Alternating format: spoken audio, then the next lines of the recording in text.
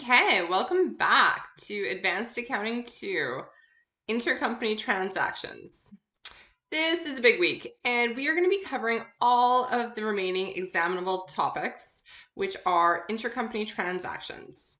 Why did I say examinable? Well, because there are as many, quote, intercompany transactions as there are transactions.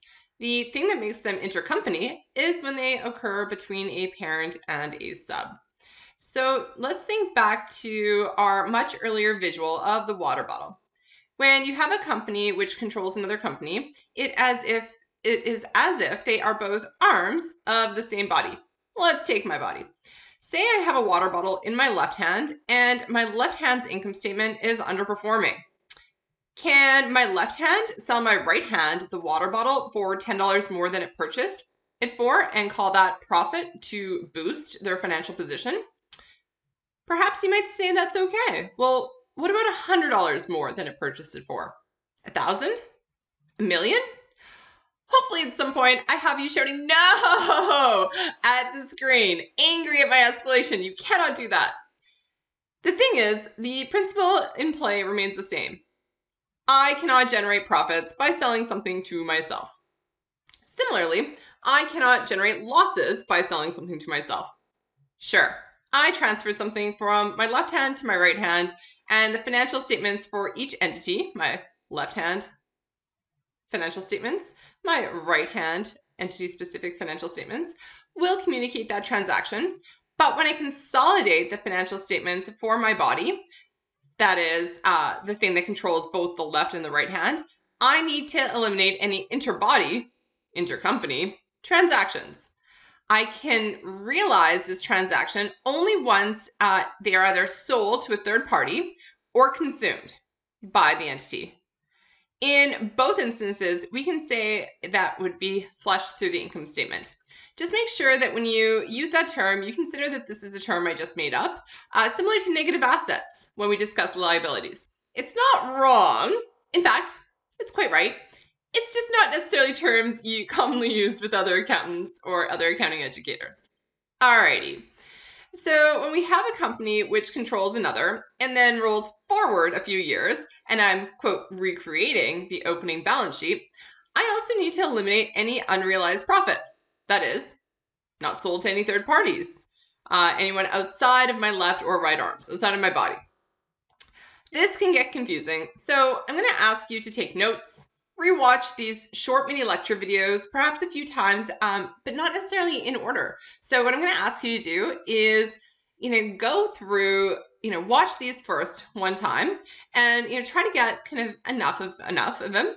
And then as you're going through the tutorials, as you're going through your assignments, as you're going through and using these, if something's a little bit tricky, come back, look at the theory. If you prefer the textbook, do that. Ask a friend, email me, go back to your notes and build up. So remember, learning is repeated exposure to same or similar materials. These videos act as a foundation, but you need to build upon this foundation with practice. I also want to suggest do this in little bits. Please do not try to settle in and cram this out, meaning don't try to sit down, watch all the videos, do the assignment in one foul swoop, and just try to cram through everything then, right before it's due. And that is part of working smarter, not harder, not just because it's a thing that profs tend to say. People, your brain is sneaky and it likes working while you sleep or while you do other things. So let it. Okay. Intercompany transactions. Topic 1, elimination entries, revenues and expenses. The consolidated income statement should only show transactions with entities outside of the group of companies. So again, think about intercompany sales and purchases like moving money from one pocket to another or a water bottle from one hand to another. There is no real impact to your overall financial statement. Eliminating intercompany sales, and similarly, eliminating intercompany purchases, won't change net income. Elimination is required so that revenue and expenses are not overstated in the consolidated financial statements. We have some very specific intercompany transactions when it has to do with intercompany sales and purchases. They can be notes payables and receivables, where we need to eliminate interest expense and interest revenues as there is an asset and a liability on the balance sheet. We also need to look at intercompany management fees, which is a common method of repaying costs shared between parent and sub companies, and we need to eliminate the related revenues and expenses. Intercompany rentals, so similar to above, eliminate revenues and expenses. And we will get into, the specific debits and credits for how to eliminate, but I think intuitively you know. So if you have a revenue that's overstated and you have an expense that's overstated, well, that means you need to decrease revenues. How would you do that? With the debit. And if expenses are overstated by equal but opposite amounts, what would you do? Well, to reduce an expense, you'd credit it. So we're going to debit revenues, credit expenses, and that's your elimination entry when talking strictly about the intercompany sales and purchases. So relatively simple. Same thing when you're looking at intercompany notes payable and receivable. Your receivables would be overstated, and in opposite directions, when you squish the two companies' financial statements together, your notes payable would be overstated. How do you reduce a receivable? You credit it. How do you reduce a notes payable? You debit it. So there, we have just eliminated that intercompany notes payable and receivable. Okay, question time. Company A is the parent of Company B. Which of the following transactions should not be eliminated in the consolidated financial statements?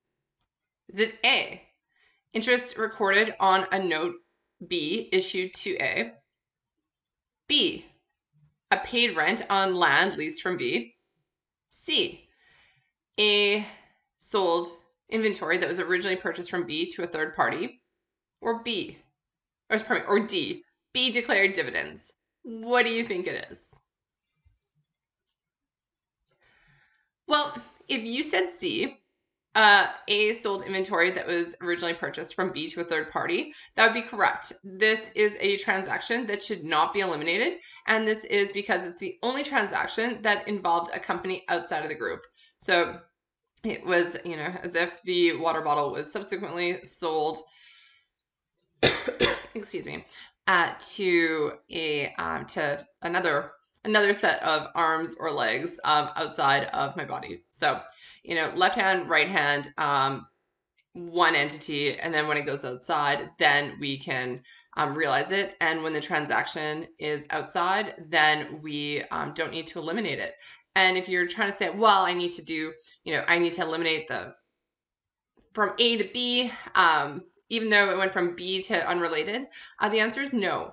Because if you work through the transactions and you take a peek, A would just have had its, on the consolidated entity, any kind of fake profits that were on A's financial statements would be equal and opposite to the cost of goods sold increase on B's entity-specific financial statements. So those crush each other out, because that's what happens when it's sold to a third party, is that COGS are realized.